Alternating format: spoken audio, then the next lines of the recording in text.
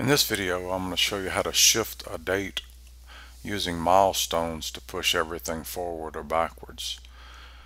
And the reason you would do this, if say there's a week delay on this job, we couldn't start January 6th, but we could start next Monday.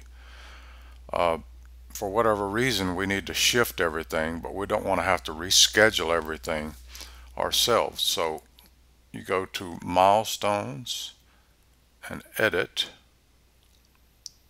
and click Edit, and go to the due date and change it to a week ahead, the 13th. And down here at the bottom, this is the important part, adjust tasks.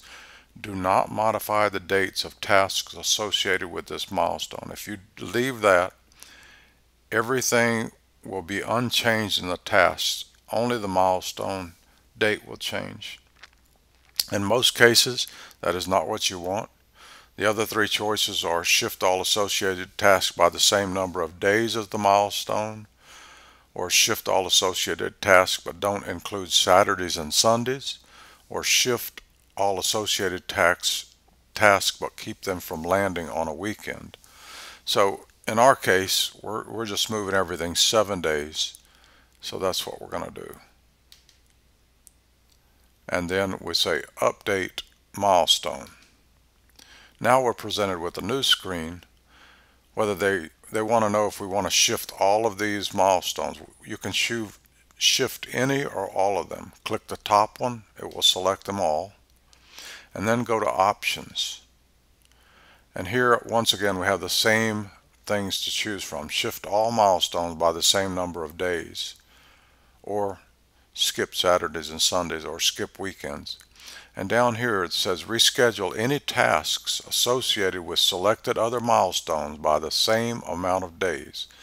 And in this case we want everything to move forward, so we say yes, reschedule selected milestones. And it says you cannot undo this. And now you can see our milestones have all shifted a week ahead. Everything's changed, and all of the due dates here have all changed.